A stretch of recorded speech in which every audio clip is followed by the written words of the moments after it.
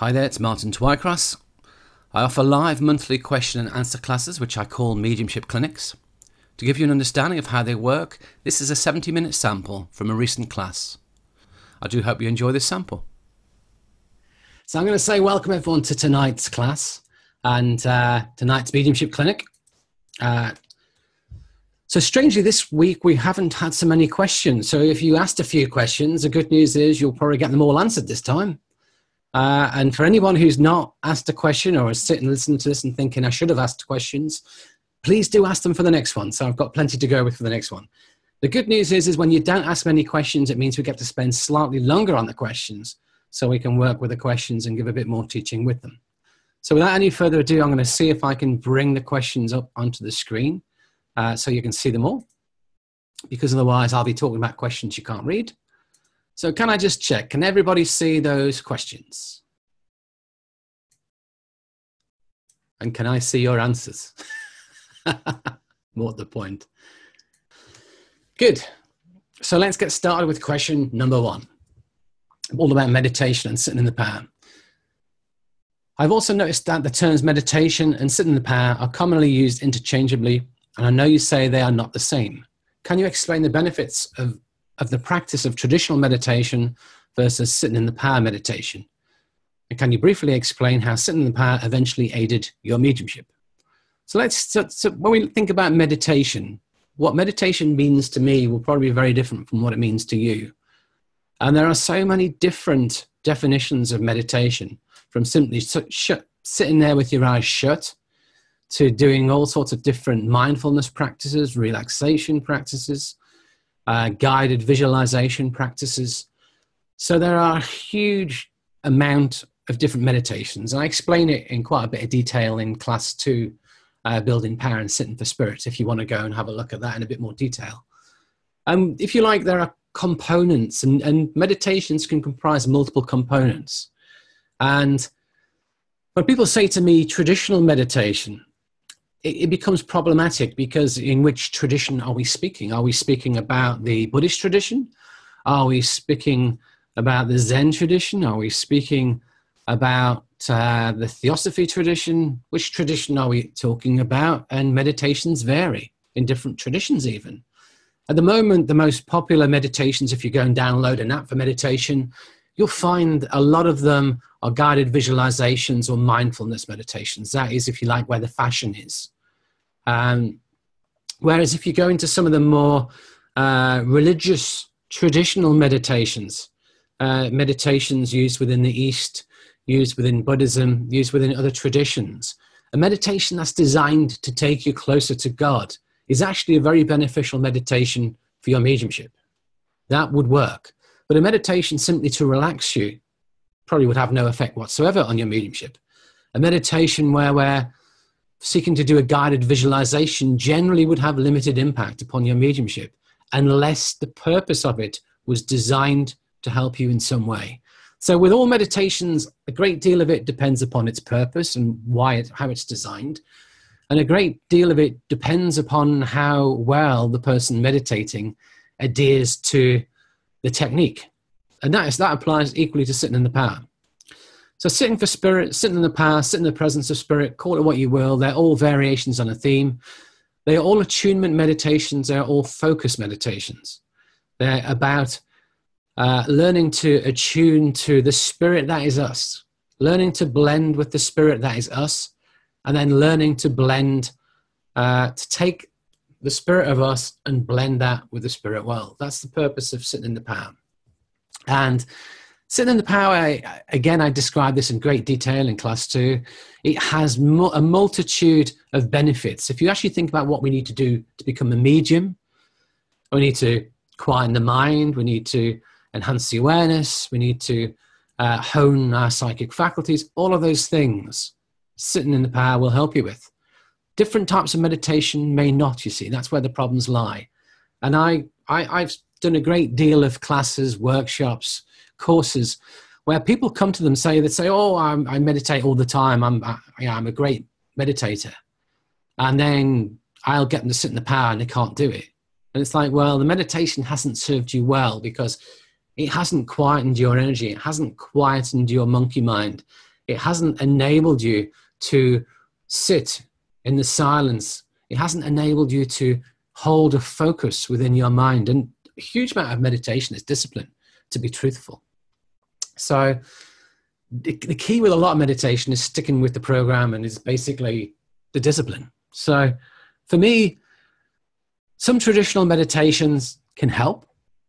Some traditional meditations may even take you quite a way forward. But the real meditation that's kind of designed for mediumship for me is sitting in the power. That's the tried and tested meditation that's been used for many, many decades.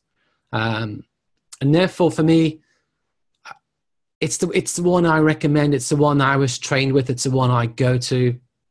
But I equally know other tutors of mediumship who do put a lot of store in certain traditional meditations, where those meditations have a spiritual purpose, a spiritual aim, where maybe that aim is to take us closer to God or closer to the spirit world, or to recognize our true spiritual nature. You know, some of the Eastern tradition meditations where you meditate upon a theme, say you meditate upon compassion, you meditate upon the interconnectedness of all people. All of those as well can help develop spiritual qualities within us, which will help our mediumship. But I think just going for a walk in a wooded glade and listening to the birds and seeing the trees, that's much more limited. And just relaxing is even more limited. It's not going to do you a great deal of good. You know, I'm a hypnotherapist by training. I used to do certain meditations to help people move into a state of relaxation. Those meditations are really, really, really just the tip of the iceberg in terms of mediumship. They serve really very little purpose for helping people to develop mediumship. So we must remember that all meditation must have a goal, a purpose, and aim. It must seek to do something. The person doing the meditation must strictly adhere to what we're asking them to do.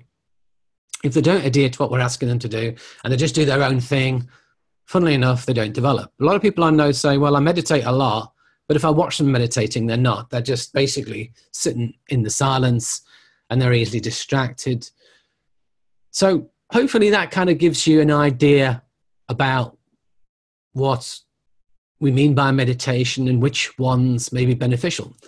And one of the things I always say is what benefits you will probably be unique to you. So you've got to try a whole raft of different things to find out what works for you.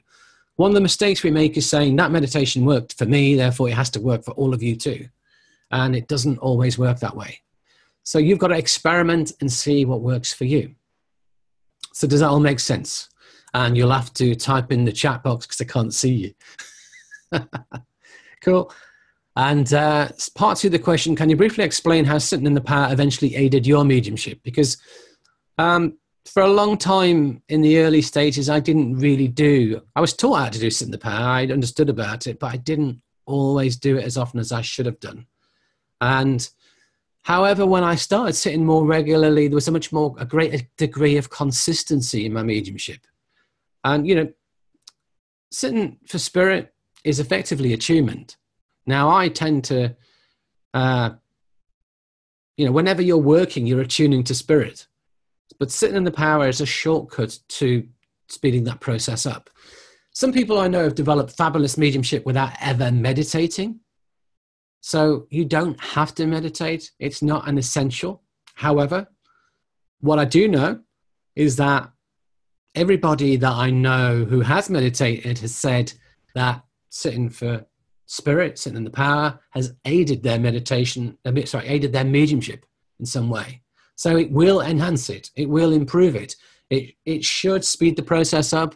It should make things more consistent. It should help unfold the abilities within. Again, if you go back to class 1, unfoldment versus development.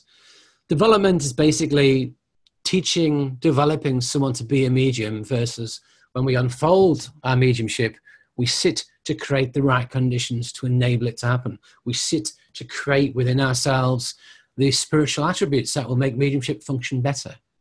So sitting in the power is a tool to unfold rather than a tool to develop from that perspective. If that doesn't make sense to you, you might need to go refresh your mind in class 1. But does that all make sense to you? Good, good. So I highly recommend it. Do it as often as you can. If you can't do it daily, which would be the ideal, aim to do it a lot of days a week.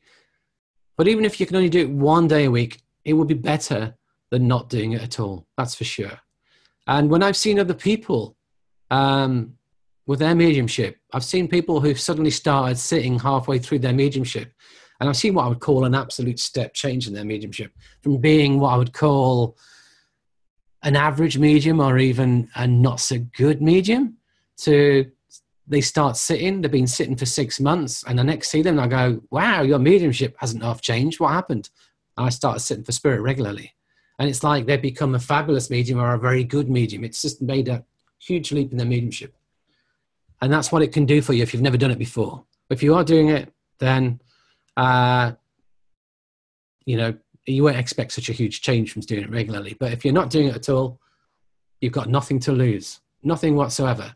When you think about it, when we recognize the fact that we are spirit, when we learn to build our own power, we learn to grow our own spirit, and we learn to sit in the presence of spirit, that by itself will move us forward such a great deal. To recognize that we are spirit here and now, and to recognize when we blend with the spirit world that we are still the energy that we're taken to blend. It's the same energy.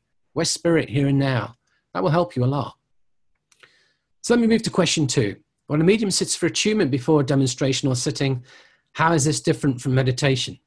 You'll often see, we'll often hear a medium ask for a little bit of peace and quiet before they demonstrate. Can I just have a few minutes in that room by myself? Okay. And they go in there and they shut their eyes. And everyone's saying, oh, the medium's meditating. Or generally the song before the demonstration takes place. Everyone will be singing a hymn or a song, and the medium halfway through the song will sit down, shut their eyes, make a link with the spirit world, and they're sitting on the platform with their eyes shut, and everyone's thinking, oh, the medium's meditating. And in both instances, generally the medium is not meditating. We always recommend that you don't meditate before working, because meditation moves you further away from the state you need to work in. Meditation quietens our energy and takes us into a passive state. When we work to do mediumship, we're seeking to get excited. We're seeking to become a more excited version of ourselves and make the link and go for it. So meditation will move you further away from that state. So if you like, we're becoming more of what I call a hyperactive version of ourselves when we're doing mediumship, a more energized version of ourselves. But if I sit for spirit, or if I sit and meditate, I just totally let go, I totally relax, and I go deep. And then when I come back, you know, it takes me a little while to come back. And it's, if you said, go do mediumship now, it'd be so much harder. I have done a trance address on the platform as an experiment, and then demonstrated mediumship after a song thereafter. So in the UK, in a service, you have your address, then you usually have a hymn or a song, and then you have the demonstration. So I've actually gone into trance and delivered the address in a trance state. And then had one song to sort myself out before I then move into mediumship. Now, the trance state is a lot like sitting in the power. It's a lot like meditating. And to move from that state into demonstrating was a heck of a challenge. One heck of a challenge. I found it really, really challenging. And it took me a while before I'd say my energy was right for working and demonstrating. The first couple of links were like pulling teeth, because it just wasn't good. And that's what would happen if you sat in the power directly before you meditated. It's not a good thing to do. So I'd always recommend that if you're doing a reading or a demonstration, you'd sit at least an hour beforehand. Try and leave a good gap in between. However, attunement is different. So what is a medium doing when they're attuning to the spirit world? For me, generally, if I will have 5 minutes in the medium's room or 5 minutes in the office of a church to work. And what do? I set the intent with the spirit world. I'm working here tonight. I think, if you like, it's almost like going through a prayer and blending and attuning with the spirit world and letting them know what my intentions are. My intentions are to bring through evidence of survival, to demonstrate to that audience, to demonstrate beyond doubt, ideally, that their loved ones survive, to demonstrate the power and presence of the Spirit, to get each communicator to bring forward that evidence so that the communicators themselves know to bring the evidence to touch souls. And for me, it's kind of a very much what I call a spiritual prayer, all done within the attunement. So I attune to the spirit world, so I'm connected to spirit. And then I'm setting what my intents for I would like to take place that evening, but recognizing that the spirit world may have a greater need than me. I can set my intent that I'm an instrument of the Spirit, that I'm there to touch souls, that I'm there to be the voice of those in the spirit world, to reunite them with their loved ones in love. And I set all of that within my mind. So when I do a prayer, it's kind of like a much shorter version of that. Do you see what I'm saying? But it's an active attunement. I don't relax and do nothing and go, oh, go nowhere. It's active process. It's active communication. And then the point, I don't do this to be truthful. I don't sit just during the song to get my first bits of evidence. I actually work in real time. I teach all my students to work in real time. So I think it kind of feels a little bit cheeky of me to then, during the song, sit down and start collecting all my evidence, because that's not what I'm asking other people to do. And plus, I don't really like to see a medium do it myself. I like to see a medium, when it's time to work, they just work.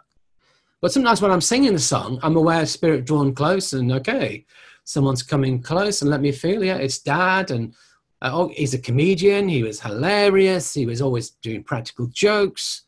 Okay, what else about you? And okay, he had a job where he was very straight-laced, and it's almost like a compensation. So I kind of get that in my mind while I'm singing the song, and I know that's my first link.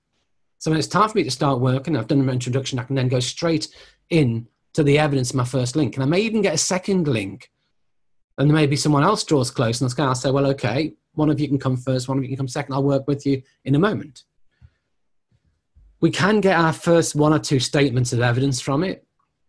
I sometimes do that, but you won't see me shut my eyes. I won't do it with my eyes shut. I'll just be singing the song and doing it normally, and just gently allow my mind to move, to allow my mind to blend with the spirit world.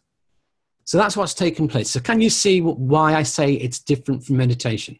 The medium is not meditating. It's a form of attunement. It's a form of connection to spirit. And often some mediums, even before the demonstration in the medium's room, will be getting evidence. I know some mediums who will actually get all their communicators and line them all up whilst they're sat there and then sort the order out they're working. I don't go as far as that. I like to try and leave a lot of room for spirit to work.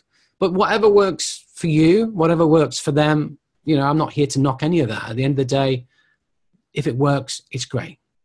You're all with me so far. So let's move on. So we've got a whole raft of questions now, all about platform work.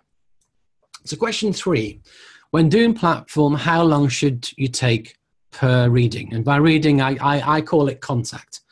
When we talk about platform work, I never talk about readings. For me, readings is when I'm working with a person one-on-one. We call them a private reading or a private sitting. So generally in the UK, the terminology, we would never use reading for platform work. That would be a contact, delivering a contact or a link to somebody. So the questions are all phrased, I'm assuming, in US or Canadian speak, but I will translate them into English or European for anybody else who's listening. So how long should each contact take, each message, each link take per reading? And 7 to 10 minutes is suggested. And if you listen to me talk in the class, in whichever class that is, probably number 5, structure of a contact, I probably say the same, 7 to 10 minutes. What I'm going to tell you now is different. You know, if I'm getting people to work within a very strict boundary to begin with, yeah, I'll say, okay, aim for 7 to 10 minutes per link. But once you get to a point where you want to place your own unique stamp upon your mediumship, then how long it is per contact per link will be dependent upon how your mediumship works. So some of the great mediums of old, they were so fabulous that 10 minutes, they could deliver a huge amount in 10 minutes, so they needed 5-minute links. However, if you're incredibly slow, you probably couldn't get much done in 5 minutes. You'd take maybe 10 to 15 minutes. And depends how long it takes for you to get your link placed to the right person. If it takes you 10 minutes to get your link placed, clearly the link will take longer than 10 minutes. So a lot of it, first of all, depends where you are with your mediumship. If you're at a level where you can generally get them placed reasonably quickly, then I'd expect them to not last as long. If you're going for an award, such as the PAS, Platform Accreditation Scheme, or the CSNU Award, which is a certificate of the Spiritualist National Union, they expect platform mediums to deliver 2 links in 15 minutes.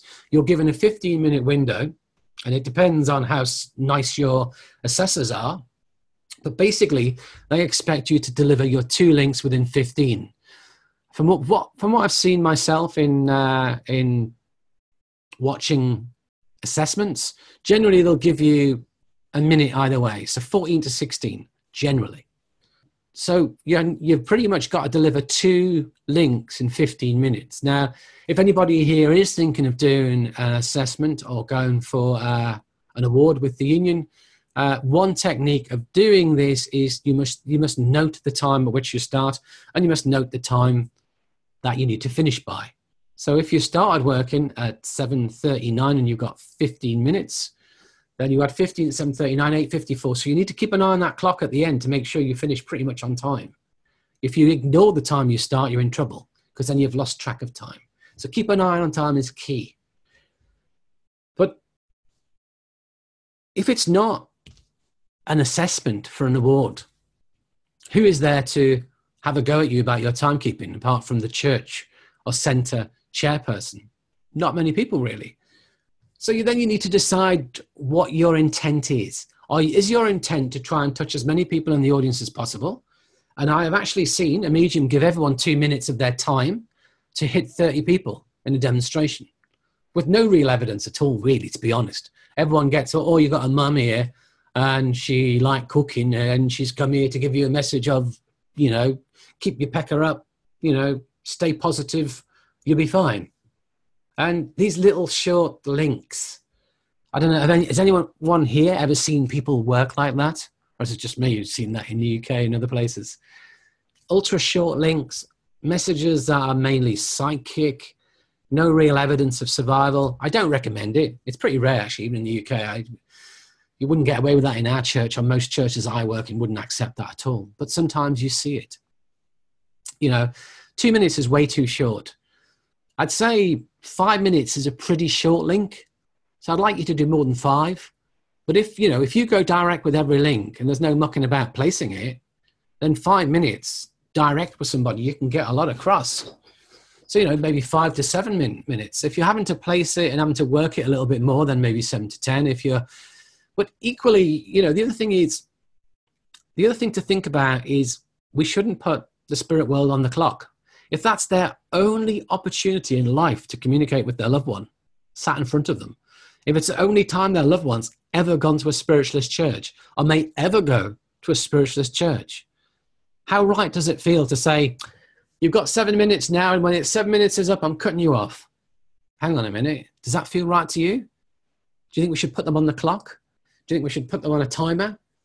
Or do you think we should say, I'm here to deliver what you need me to deliver, but hopefully you'll understand that there's going to be a lot of other communicators coming through, so you can't hog me for 40 minutes. But equally, if it takes 15 for that one link, and that one link is vital, you know, if I'm bringing through someone's mum and they've had their mum 40 times before, oh yeah, you got my mum, and they're not really that interested, you know, that's not what I call a critical link. But if I bring through someone and it's a person's first time in a church, they've never had a loved one through before, and it's really touching them emotionally, I'm not going to say to spirit, I'm sorry, mate, you're on the clock, 7 minutes, 8 minutes. No, I'll work it until it's done, and I may even work it for 15 minutes. I'll work it till it's done, until I feel I've done what I need to do for the spirit world, or until they begin to step back and they're happy that we've delivered what they need. But if you did that going for an assessment, you'd fail. You understand that. A bit like a driving test, really. On a driving test, you've got all these strict instructions you have to follow. Once you've passed your driving test and you've got your license, you've got a little bit more leeway about what you do. So, you know, for me, my job is to serve spirit. My job is to be the mouthpiece of spirit. My job is to reconnect them with their loved ones. My job is to bring through messages of healing. And a lot of that, you can't really put a time on it. You know, sometimes I've done a demonstration where, you know, it's a 50-minute demonstration and I've done 3 or 4 links. And people might say, well, you should be doing way, way more than that. But at the end of the day, if those 3 or 4 links really touch people in the audience dramatically, and the rest of the audience know categorically that that is amazing evidence, and you do not die, have I done my job as a medium? Whereas you might say, no, as a medium, in 50 minutes, you should be touching 7 people at least, maybe more. Again, it depends what your intent and your aim is with your mediumship. If you want to get around as many people in the room as possible, keep it short. If you want to do the work for spirit, don't put them on a timer and let it work the way it needs to work. However, if I have seen a medium do a 1-hour demonstration where 3 links, only 3, 20 minutes they took per message on average, and the audience was bored. It was like a private reading for each individual. Now, again, I don't even think any of the links were what I would call a desperately needed link. If it's a desperately needed link, I'd take longer with it. If it's a profoundly healing link, I will give it more of my time. But if it's not, definitely 20 minutes, it would have to be pretty unique for me to go 20 minutes. But at the end of the day, I don't feel we should be putting spirit on the clock. Do you see what I'm saying? But remember that audience attention and expectation has to be taken into account. So if the audience expects you to keep doing pretty quickly, every other medium does, and you're doing 20 minutes, you're going to upset them. So, you know, 10 minutes, if you aim for an average of 8 to 10, but some will take longer, or an average of 8 to 10 is your goal, but if some take longer, so be it. That wouldn't be bad in my opinion. So hopefully that will make sense. So question 5. No, hang on, I've had to skip one. I've skipped one. Yeah, question 4. Let's do 4 before we do 5. How much evidence is acceptable when reading a person during platform reading? So again, I would phrase this: how much evidence should you give during a contact on platform? How much evidence is needed? Now, for me, there has to be sufficient evidence for the recipient to recognize their loved one and to really know their loved one is there. That's what I'm looking for. Sufficient evidence to be recognized, and sufficient evidence for the person who's receiving the contact to really know their loved one is there. So yeah, that sounds a lot like my mum. That's not the same as, you've definitely got my mum. That is my mum. There's a difference. Now, some mediums I know would ask the person, have I given you enough evidence? However, some recipients may say, no, I want loads of evidence. Or I may have an incredibly high threshold for evidence. You know, I need a lot. So the only way you'd be giving them a lot is to do a private reading for them all night. And you can't do that on platform. It's just not going to happen. So you've got to make the judgment call on what's enough. And the way I teach as well is that we need to start with a good body of evidence. And when we give them sufficient evidence that it's clear they know who it is, I then say, free the spirit to be with their loved one. Free them to share time, free them to communicate. But a lot of that communication will be equally evidential. Does that make sense? Do you see what I'm saying? So initially, I'm looking for evidence to get it recognized, to get it proved. But once the person says, they know who it is, yeah, that's it. I then say, okay, I'm now not asking you for evidence. You may now bring through a message, but often what comes through within the message is extremely evidential as well. You know, they may bring through some shared memories. They may talk about things they've done together in the past. They may talk about objects of exchange. I've given you this and I'm really pleased you're wearing it. You've got my ring and I know you're wearing it tonight and I'm so grateful. It's evidence, but it's equally the message as well. Can you see what I'm saying? So when we free them up to communicate, we're not looking no longer for the evidence specifically, but often within that, you'll get the evidence interlaced with it. And the thing is, what is sufficient, how much is acceptable will depend upon you, yourself, and what you like, and what you think is good. Some mediums I know are happy to just give a few statements, and if it's recognized, that's it. Give a message, then move on, and you can knock those readings out in 3 or 4 minutes. It's not what I do. My understanding is the job of a medium is to bring through evidence of survival to demonstrate the reality of life after death. And I would want everyone in that room to recognize that I'm not with them. There's only one person can take what I'm saying, that I'm not with them. I see a lot of mediums work, and I saw one work last week, and they go direct to people. And you'd know a lady in the spirit world who liked cooking. And then we get loads of generic stuff through about this lady that she liked to keep her house clean. She preferred to have her tea from a cup rather than a mug. She didn't wear trousers. She mainly wore dresses. It's what I call generic evidence. It would fit anybody. And when I hear medium work like that, I listen with my mind and I think, okay, if this medium is working with me now, can I take every statement? If the answer is yes, there's no evidence there. Or there is generic evidence, but there's no specifics. So really what I would want when I'm listening to a medium work is that if I listen to all the evidence coming through, none of it would fit me or my loved ones. None of it could fit anymore. You proved to me you were that person over there. And only that person over there can take it. So if you like, that's the standard I apply to my own mediumship, because it's the standard I listen to other people's mediumship with. So I have to have enough evidence that I've got myself down to one person in the room. Nobody else can take it. And then I'd like some stuff in there that's pretty good that will, if there's someone in the room listening who's there for the first time, I want them to understand the reality of mediumship. I want them to understand what mediumship's about. I want them to go away thinking, yeah, there was so much information there that they had to have been communicating with the mind of someone in the spirit world. They couldn't have just been reading them or guessing. It wasn't cold reading. It wasn't second guessing. It wasn't generics. It wasn't what we call Barnum statements, which sound specific, but they're not. P.T. Barnum said we've got something for everybody. And that's why we call them Barnum statements. It sounds specific, but it actually fits everybody. But even though first impressions, you think, oh, that's quite specific, but it's not. So does that make sense to you? So how much is acceptable will really depend upon you. And some of that may also depend upon the venue you work in and their expectations and the audience expectations. It's all about managing expectations, this work as well. Does that make sense? You with me so far? And the thing I'm trying to get across tonight as well is that sometimes we can be too rigid with our answers. You know, I could say to you, 70% of the link should be evidence. The last 20 to 30, you could focus upon the message. Whereas the reality is, provided the evidence is good, it could be a 40-60 split. It could be a 50-50 split. It could be an 80-20 split.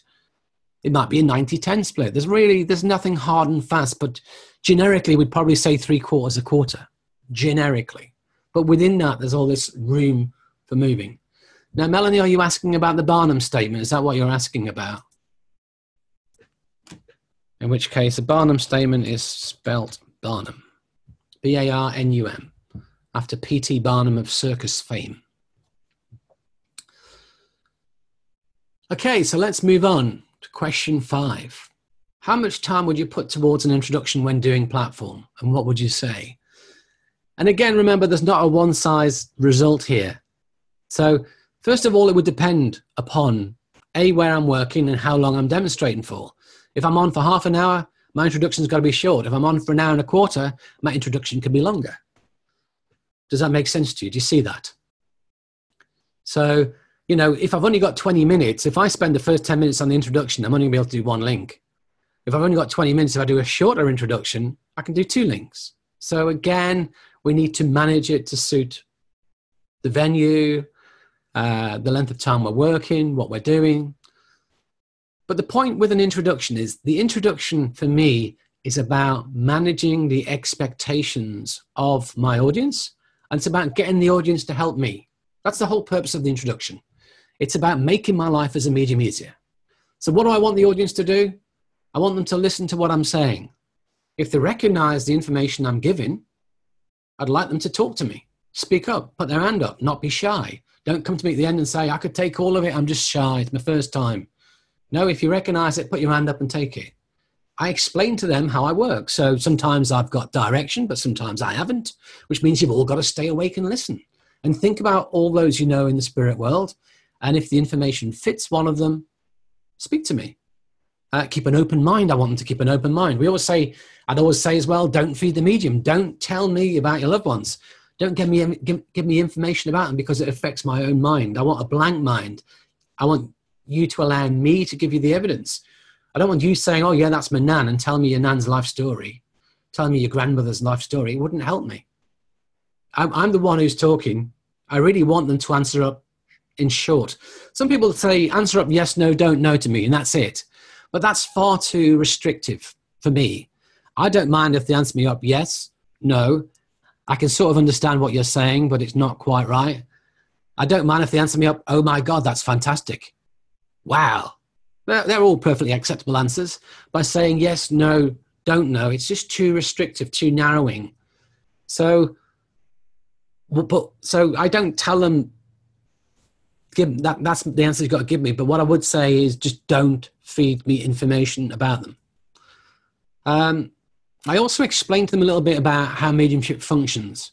I don't go into clairvoyance, clairaudience, clairgustance, clair-knowing, none of that. They don't need to know any of that. All they need to know is mediumship's a form of telepathy. It's mind-to-mind communication. And all they need to know is that I'm not hearing spirit. Spirit are projecting their thoughts and I'm interpreting their thoughts. And I sometimes receive imagery. I receive feelings. But they need to understand that this is not a conversation. They're not talking my ear. Hello, my name's Bert. I'm here for whoever. It's, people often have an unrealistic expectation of that's what mediumship is. But if you explain to them it's telepathy, if you explain to them we receive information and there's some degree of interpretation required and we can interpret it wrong, then they're not going to be quite so tough with us as if they think we're hearing everything in our minds and it's got to be 100% accurate. I'll often say the best mediums are only 90% accurate, 80% accurate. We can all get something wrong. So if I get something wrong, give me a little bit of leeway from it. That said, I generally don't tend to tell people that too much at the front, what I can and get wrong, because then if you start making excuses for your work before you've even started working, their trust in you begins to drop. So if I start getting no's, I'll then explain that even the best mediums can get no's. Sometimes you may have to go check on it. Sometimes the best evidence is information you don't know within your mind. But equally, I can accept that I can be wrong. And let me go back into the evidence and let me see if I can convert that no to a yes for you. Let me see if there's something I'm missing. Does that all make sense? You see what I'm saying? So they're the kinds of things I would cover. I would cover how I'm working, whether I'm throwing it out, whether I'm going direct. The other thing I always say as well in my demonstrations is that I never choose who gets a message. I don't look around the room and think who's nice and easy to work with. I don't look around the room and decide I want to work with you. I just open to spirit and I let spirit choose who's going to get a message tonight. So I say, I think you're all equally deserving of a message. And all I do is I ask the spirit world, everyone who belongs to these lovely people here, anyone who wants to come work with me, please come work with me. But please come work with me one at a time, please. And that always gets a laugh and a bit of a giggle. And sometimes I'll say, I don't know how they work with me, whether they have a ballot, whether they've been camping out since 7 o'clock this morning, whether they have a scrum and whoever can get the front first wins. I don't really mind how they work as long as they come one at a time. That's for spirit side to figure out. I just let them know, my job is to bring one forward at a time for you to recognize it and to bring enough evidence that you know who it is. Then I'll let a message come from them as well.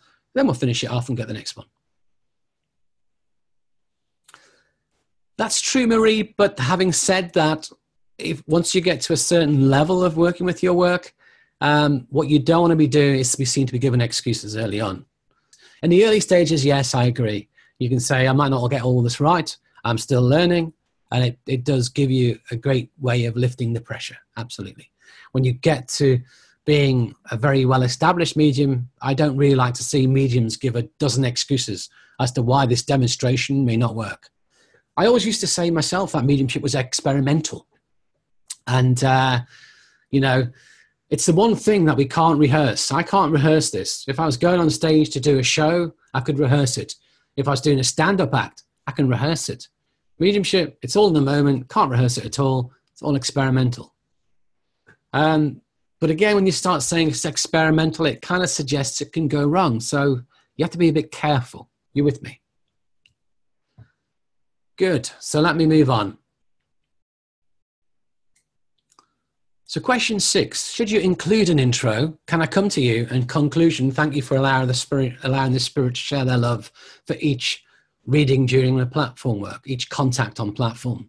Now, I don't ever do that, to be honest. I don't ever ask to anybody, is it okay if I come to you? Unless I can tell from their body language that they're incredibly nervous about having a contact. But that said, if you're going direct, then yes. But what I would tend to do is in the introduction, say, and again, this depends upon the venue. If you're going to a spiritualist church where pretty much everybody there is happy to receive a reading, it's fine. You don't really need to ask the question. If someone's volunteering to take it, someone says, oh yeah, I know who that is. I think I can take that. By them volunteering to take it and putting their hand up for it, in my mind, they've accepted me coming to them because they've volunteered for it. If the person doesn't want to take it at all and is sitting on their hands, and then I feel I'm with them, I feel it's there, then yeah, I might say, yeah, I'm really feeling drawn to you. Can I work with you? Would you understand this? And some people may say, I don't want a link. Some people might say, oh, I don't want a link. I'm the designated driver. I'm here tonight just to be with them. I've come as a driver. I don't want a link. I find this scary.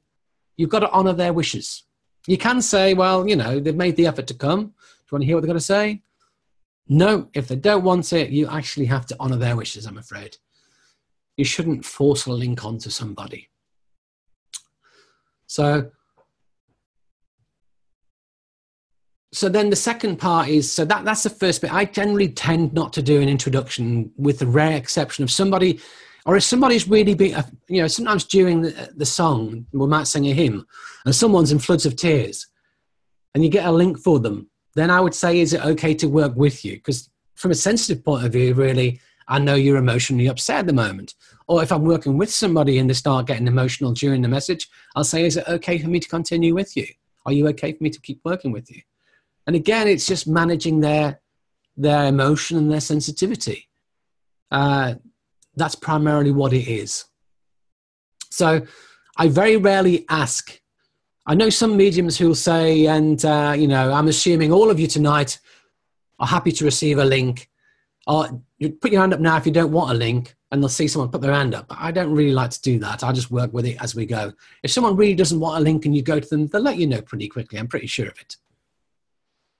So then the other part we come to is, should we do a conclusion? Now remember, I teach the CERT method: communication, evidence, reason for coming, tie it up. The tie it up part means you have to finish each link off so it's clear to the person you've finished it, and then start a new one. I hate to watch mediums who just go from one to another and leave it hanging. Or we're still saying, oh, I'll come back to you, and never do. I really think that's unprofessional in the extreme. So links should be tied up. But what you say to tie each link up, again, you need to find what you're comfortable with, what works for you. There are a whole bunch of generic ones. But if you can make it evidential, it's better. You know, but there's all sorts you could do. The problem is, please take their love is a bit too, you know, not every person coming forward would necessarily be that kind of person given their love. Your next door neighbor who really you're not that close to, but just shown up for whatever reason. You know, again, you don't want to be saying, oh, and they're bringing a huge amount of love for you, so take that love. Well, hang on a minute, that doesn't make sense. I didn't really know them that well. Or your work colleague who you weren't that close to, there's not going to be a huge amount of love. But if it's mum, and mum's got this huge amount of love pouring out of her for you, she's so proud of you, then yeah, you might say, and I'm going to leave you with Spirit's love. You might say that, yes. Some people say at the end of a link, and thank you for working with me. Thank you for speaking up. If someone speaks up to take it, and thank you for working with me, thank you for speaking up. Some people say, you know, so I have heard mediums say, and I'm sure you'll agree that your loved one was here. However, that's a very high-risk strategy for the one person in the audience who says, well, I wasn't really sure, to be honest, no. And then they go, oh. So it's a, you know, a bit of a high-risk strategy. You've got to be pretty, you know, you know, there's a whole stack of things you can say. If they brought through some wonderful evidence, you know, and let me leave you with that. And I think it's wonderful that your loved one's been able to bring through such great evidence this evening. So I'm going to leave you with that. You know, we can finish in a variety of ways. However, sometimes if I get, you know, I get a man who never took his hat off, even indoors. He's forever sitting with his hat on. All these people who sit indoors with his slippers and his hat on, you know, his outside going out hat wears all the time. That's really good evidence. Do you think? Think that's good evidence? Maybe you don't. I don't know. But anyway, if you think it's good evidence, and I hope you do, I might save that till the end. I might think, well, rather than giving it now, we'll hold it to the end. However, the problem is at the end, if you then say, oh, no, the feeling I get with this man is he never took his hat off. You'd understand that. And he always wore it indoors. And if they say, well, not really, you've spoiled your ending. So you might need to bring it in earlier on. You have to decide with the specific evidence you get. But let's say for argument's sake, during the link, I mentioned that this man never took his hat off. Always sat with it on indoors. And sometimes he even might have slept in it. The finishing message might be he's raising his cap to you. He's taking his hat off for you. He's showing his love and his respect. He's taking his hat off. He's doffing his cap to you. Well done. You know, generally there'd be a message in there that it ties in with that. But can you see why that's an evidential ending? And so I like that. I like it if something, you know, oh, this man, I know this man, hang on, he loved drinking whiskey. Now at the end, he's raising a glass of whiskey to you and saying cheers. He's so pleased to be reconnecting tonight. Cheers. That's his message. And that's how it ended. Wouldn't need to say, take his love. That's it. Just, you know. And then we get our next message. And generally what a lot of us have been trained to do is when we finish giving our message, we then have that drink of water. And people say to me, why do you always drink water at the end of every link? Is it thirsty work? There's actually two reasons, really. Having the sip of water at the end buys you a little bit of time to start the next message. So let me just finish the message and I'll say take their love just for the sake of it, and take their love. Now I've actually walked to get my water, had a sip of it, put it back, walk back again. In that few seconds, I've been asking for my next link. I've got a lady here. He's drawn close to me. Yeah. What out? He had a heart attack. He passed in his 60s. It's very close family. So before I even open my mouth to talk, I've already started getting more information, more evidence while drinking. Can you see that? It buys us a bit of extra time. But also we use the act through the process of classical conditioning. Do you know Pavlov's dog? Pavlov's dog, whenever you brought out the food, you brought out the bell, you ring the bell with the food, you associate the bell with the food. Whenever you ring the bell, the dog gets hungry because the dog has always associated and paired together bell and food. It's the same with having a glass of water whenever you finish a link. Having that sip of water actually, if you like, ends your link. So it's a positive reinforcement of it. Some people halfway through the link, if they get stuck, they'll grab their water and have a sip. Hang on. And it just buys them a little bit of extra time. And again, it's going to be their conditioning to go deeper. And some people say to me, why does having a sip of water during a link make it better? How does it fix problems? And of course it doesn't. It's just, that's what the person's trained themselves to do through time. Are you with me? I hope you are anyway. So yes, you can do that. It's pretty common. You know, I know everybody who I know who's been trained in the local churches in the area where I live pretty much does that. You know, we all do. But it's not a bad thing to do. Certainly the glass of water between links, it does buy you that extra time. But then again, it can be a bit quiet, so you can make a joke about it as well if you wish. You know, some people joke about mediumship being thirsty work. Some people joke about going to get their drop of gin. All those sorts of jokes come out a lot. I once was working in a centre. It was actually a village hall, and there was a bar on, and I made a joke about my water being gin and tonic. Somebody with a good sense of humour went to the bar, actually did get a gin and tonic, but no ice and lemon, and actually swapped it my water for that, and it looked almost identical. I picked it up to have a sip of water, and it was gin and tonic, and I got the shock of my life. And then I realized, hang on a minute, someone swapped this out. So I then said, well, okay, whoever put that there, if it was spirit, just make sure you put some ice and lemon in it, and I'll have it at the end of the demonstration. But we don't want to mix my spirits while I'm working, and so on and so forth. And, you know, gets people laughing. So let's move on. I'm going slowly tonight, aren't I? So we've done 6. Number 7, feeling a pull or throwing it out or both. What method would you recommend for platform? And that one, there's a whole video on this, finding your recipient. So the thing is, at the end of the day, we have to find our direction, and not all mediums will have direction to begin with. So a great number of people start by throwing it out, and that's all you can do. All you can do. You can try for direction, but if you're not right, you're going to throw it out. However, if you watch a medium work who throws it out, it's more exciting than watching a medium work who goes direct every time. Because I call it the eBay mentality. We all want to be able to have a bid on something.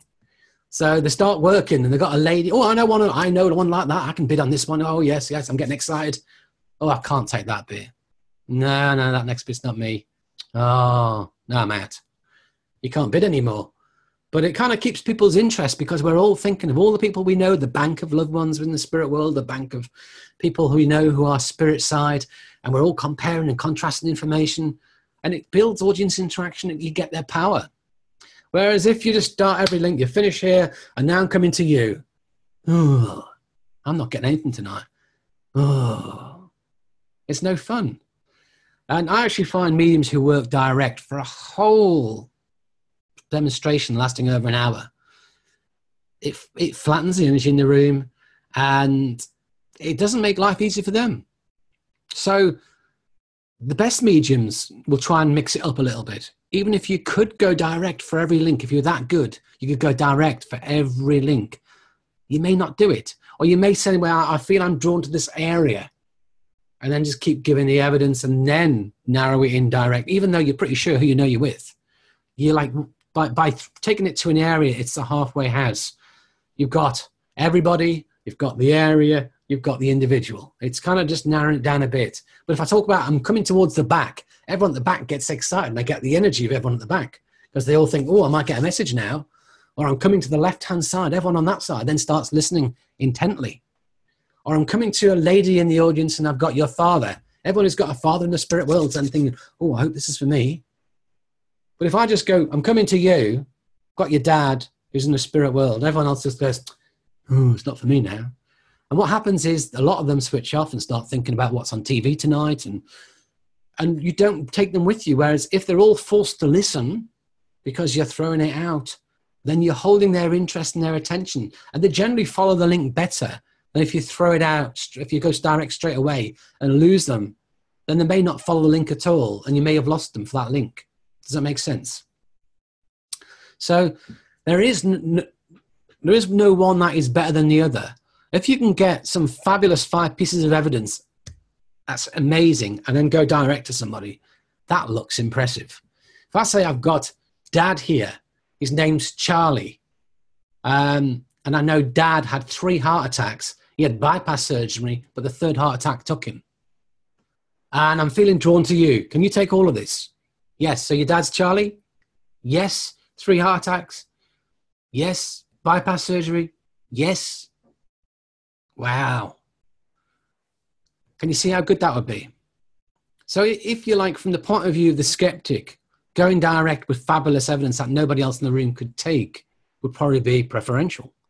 But from the point of view of the working medium and holding everyone's energy and trying to keep as much audience interaction and involvement as possible gives you the most power to work in. So from that perspective, it might be better to throw every single link out to hold the power. But even good mediums who are capable of going direct on every link will mix and match it. Some will throw out, some will go to an area, some will go direct. Mix and match it to get the best of each, because of those pros and cons on each way of working.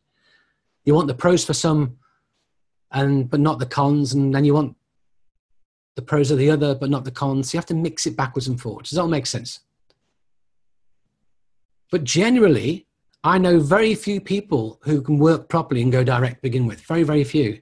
Mostly you have to be trained to do it. So you'll mostly start from throwing it out and then move more towards going direct and getting better and getting better with your direction. And even now my direction isn't 100%. I can't find every person direct. Sometimes it's 50%. Sometimes I know half the links exactly who they're with. Others I may feel drawn to the back, maybe the back 2 rows, somewhere in the back 2 rows. I kind of feel being pulled down the church back 2 rows. But others, I just have no idea. There's no sat nav there. We just work with it. And for me, I don't really think it matters, provided your evidence is good enough. Provided your evidence is good, provided you're bringing forward the presence of spirit, provided you're doing the job for the spirit world, whether or not you can go direct every time, for me, is immaterial. And I hope you'd agree. But there you go. That's just my opinion. Other tutors may say something different. And, you know, again, you've got to find the right way for you. So question 8, is it possible to give another contact to a recipient when doing platform? Well, absolutely it's possible. Absolutely. Can you get somebody else's, you've just given them a link, somebody else comes along and it's for them as well. The first link was their mother. The second link is their father, mother's husband. I often joke they've shared a taxi down. I have done a demonstration where I've got 5 contacts for one person back to back. I wouldn't recommend that. It's not ideal. But in that occasion, the spirit world really wanted to touch that person. And I'm sure most of you will have heard that before somewhere in the video, so I won't go into the story. But sometimes we have to remember it's about what spirit want, not about what we want. We want it all to be one for everybody and lovely and fantastic. And the spirit world have got a different idea. From the spirit perspective, they know what they're doing. From the spirit perspective, they're trying to touch souls. Somebody may be there who really needs evidence, but one contact wouldn't be enough. So they'll bring through 2 or 3 even. Everybody else in the audience has already had all their evidence. So the need is greater for one individual within the room. Can you see that? If you work in, say, in a room of 10 people, 9 of them are old hands. They've had multiple contacts. One of them is new tonight, is a bit of a skeptic. The spirit to really demonstrate to them they're present, they may need to bring through more than one communicator, you see. So again, we kind of have to be flexible enough to follow the will of spirit rather than the will of what we desire or what we want. We don't always know best. That's important to recognize that. Should you give a second contact? It depends upon who you talk to. I have no problem doing it. What etiquette is there to follow when given a second contact? Generally, I won't go overboard with it. So if the first link lasted 10 minutes, the second link, I'll probably shorten it a little bit.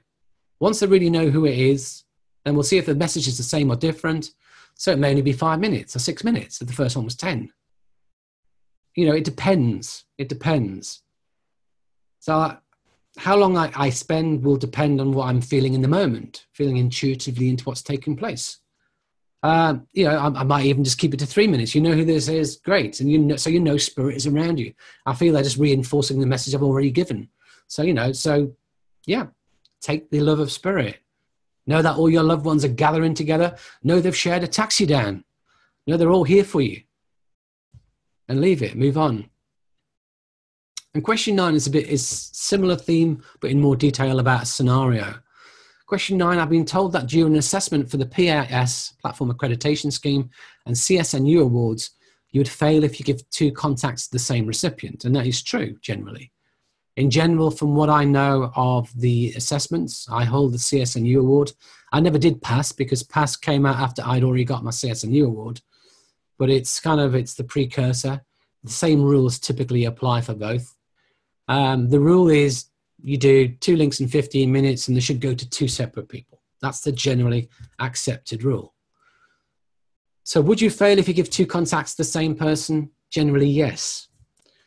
If it happens, one tutor advised that you should acknowledge that the person has already had a contact, then you should bring it to a close by giving their love. You then find another communicator for another recipient. What is your advice on this? Yeah, the generally accepted policy is, in that scenario, you wouldn't give it. As soon as it becomes clear, this person, you're recognizing this. Okay, well, in that case, you've already had a contact this evening. So recognize that your loved ones are around you. There's 2 of them here. I'm going to leave it there. Thank you for working with me. Let me get another link. Go get another link. So it's pretty much the same advice here. You then look, finish it off quickly. Don't spend too much time. Let go of it. Get your next link, because time is of the essence. You may have already burnt 2 minutes trying to find that person, and therefore you've still got to fit another one in. If you go over a little bit, I think they might give you a little bit of leeway if you're working it well. So that's question 9. Question 10. Would the entire time spent giving messages during platform be the same amount of time you spend with an individual reading? Well, it would depend upon how long a platform demonstration is. So different churches, centres, theatres have different length of times and want you to work. If you're doing a shared platform, you might only be up there for 20 minutes, doing 2 links. If you're doing, some churches have what I call like a shortened service. They do like a full length service and a short service. The full length service, the mediumship lasts for an hour. The short service, it lasts for 40 minutes. Some short services are only half an hour. So it depends. If you're doing a theatre demonstration, you might have a break in between, but you might do 2 45-minute stints. You might do an hour and a half total. So it would depend upon the evening, and then it depends upon how long you do for private reading. Most people doing private readings, generally, they're half an hour, 45 minutes or an hour. That's pretty much the ballpark you're looking at. I know some people who offer short private readings, 20-minute readings, but really that's a very short reading. The very least you'd really want would be half an hour. My own readings, I advertise them at 45 minutes. If I go over, it's fine. It just means if it isn't working out as well as I would like, I can park it up at 45. So for me, I kind of worked on what I call a 45-minute to 1 hour reading. So I would never book readings back to back at 45. I'd book them by the hour. And then if it does go slightly on, I've still got a bit of leeway. Again, I don't like to put spirit on the clock. I don't like that. So if a reading really needed to go on for longer than an hour, then if I could, I would. However, if, say, I'm working at the Arthur Findlay College where readings are booked bang on the half an hour, and everyone, you know, there's no scope for going over. You've got to finish on the half an hour. You've got to be disciplined with your timing. So certain times when we're doing readings, we have to have that discipline. So this question, it really would depend upon the length of the reading and the length of time you work platform. But say you do a 45-minute reading, and a lot of churches, a lot of centres have pretty much an average 45 minutes to an hour of platform. So you could argue the two are relatively comparable in that instance, but not always will they be the same.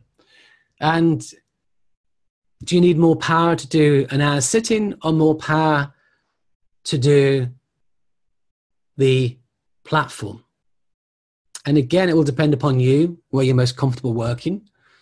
Generally, you haven't got the power of an audience when you're doing a reading. So reading, some people find readings more challenging. When you're on platform, you've got the energy of the audience giving you that power, makes it easier. But that said, I could do a whole morning of readings. I couldn't do a whole morning of platform work. So I think platform takes its toll upon the mediums more and burns the power more and limits us more. So platform, if you like, seems to burn into a greater rate of knots, burn the power. Whereas doing sittings, you know, I've done a day of sittings before, from about 10 in the morning to 4 in the afternoon with a break for lunch. So say that's what, 5 hours of readings. I couldn't do a 5-hour demonstration in an evening, no chance. Even if I had a half-hour break, I still couldn't do 2.5-hour slots. It's just not going to happen. So that's question 10. Question 11. Is there a way to get the signal from spirit more focused when there is more than one or a bunch of them all together? And again, the language is not what I would use, because I don't treat it as a signal from spirit. You know, I just tune in and receive evidence. That's what I get. I don't really consider it a signal as such. It's just the flow of information from the spirit world. And the next part of the question, I will ask spirit to go one at a time, but sometimes this doesn't always help. And occasionally you will get more than one spirit come forward, but it should be the occasion, not the norm. If you're getting quite a lot of spirits all coming together at once, something's going horribly wrong with your mediumship, I would suggest. Generally, again, if you're a beginner, it can happen more often. But if you're an experienced medium, then really getting more than one spirit coming forward at the same time when you don't recognize it's more than one, yeah, that should be the exception. You know, less than 1 in 20, I would think. You know, it very rarely happens to me. I do 50 DEMs a year at least. And it's pretty much not even every year. So in a demonstration environment, it's pretty rare. Sittings can happen a little bit more often because in a sitting, several people will come forward for that individual, if that makes sense. So if you come and sit in front of me and you've got 4 loved ones in the spirit world, they might all want to come and connect to you. On a platform, we're kind of asking for one spirit to come one at a time. And there'll probably only be one of them come forward because they know the restrictions of platform. So therefore, you know, it's not going to happen as often on platform because of, if you like, the unwritten rules we're setting up. But in readings, it can do. So how do you make sense of the blended energy? Is there a way to unblend them other than just asking spirit to come one at a time? And is it a practice thing? So how will you know if you've got more than one of them? The way I know, I often don't feel it. I'm working and then someone says to me, well, I can take that bit with somebody. I can take that with somebody else. And then I go, hang on a minute. Is there 2 here? That's what I'd start thinking. And then I bring through another bit. And this is with this one. And I bring through another bit. No, that's with the other one. All right. So then I'm going to have to accept that none of it fits one person. No. But these bits of evidence fit this one. Yes. And these bits of evidence fit that one. So how am I going to sort this out? So in my mind, I'll say, okay. So the ladies, I know this is a grandmother who has this, this, and this about her. And this one's her mum who has this and this. And I look for the differences. Okay, so mum was more outgoing. Grandmother was a bit more quiet. So, right, I want the outgoing one over here. And I want the quiet grandmother over here. And then, so I'm asking them to separate themselves out. I'm asking one on this side, one on this side. Technically, they're not really on this side, me on this side. But then what I'm doing is I'm moving my energy and I'm looking this side of me. But because I've said when I'm looking this side, the rule is I want the outgoing mum. I'm therefore looking for evidence from the outgoing mum. And the outgoing mum's saying, okay, my turn. And I'm saying, no, I'm moving this side now. I want the quiet grandmother. And then the quiet grandmother goes, yeah, okay, my turn. They're not really stood there or there.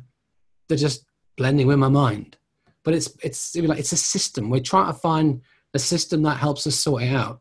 If I'm working platform and that happens, I actually physically go and move to that part of the platform and physically go and move to the other side of the platform. And again, it's not that they're there or there. It's just my own system that I've got for how I'm working with them. And it generally works. It generally works. And with practice, yeah, you can pick, sometimes with practice, I can feel too. I've got 2 energies coming in here. But sometimes if they're very similar in their personalities or their energies, it can be hard to separate them. If mum and grandmother, mum's mum, if they come together and they were almost identical as personalities, they're both the same. They're both quiet ladies. They're both loving, quiet, easygoing, easy-natured. There's very little to separate them out then. So we then have to look for things that are different because just the feel of their personality or the feel of their energy is the same. So we want to separate it out. And, and the first thing I'll be doing if I sense that, it's just a double link, 2 communicators, I'll be seeing, can I feel a change in the different energies? And can I see the energies? I'm going to make, one's a quiet energy, one's a lively energy. I'm able to separate it out just from their energies. But yeah, it's definitely a practice thing. It happens. It will happen when you're a beginner more often, absolutely. And you just got to learn to work with it. And again, a lot of it is the clairsentience of feeling their energy. If you haven't really developed much clairsentience, it gets harder because it can be harder to separate the different fields of energy. So yes, does that all make sense? You're with me?